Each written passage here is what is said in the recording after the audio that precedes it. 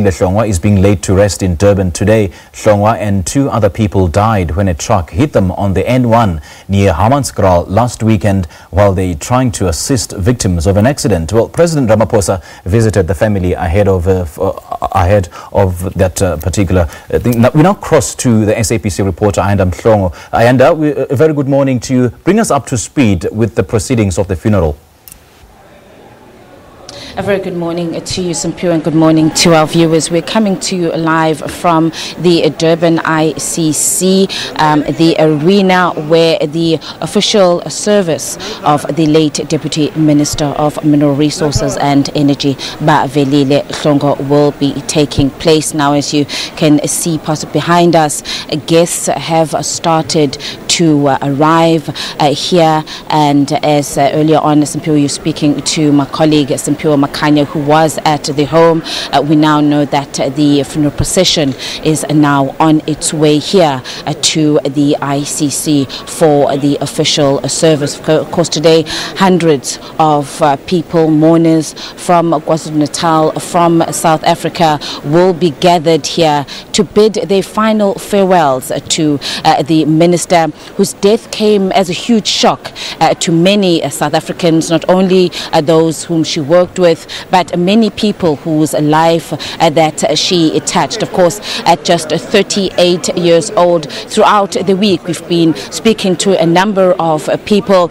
We've been giving their tributes and just reminiscing on their past and interactions with the minister. And I think 2 words sum up what many of the people have said, including those that spoke at her memorial service, saying that she was fearless and selfless. And I think the manner in which she passed, helping others, also is testament to the woman that she was, and also the role in which she played. She was an advocate for women, a woman who stood and for young people as well within the ANC. It's one point that many people spoke about, how passionate she was about a woman in South Africa, and especially now as the country is faced with the scourge of gender-based violence. Many people were speaking about how the fact that she was amongst those leaders that had been extremely vocal and was not happy with what government, and saying that government needed to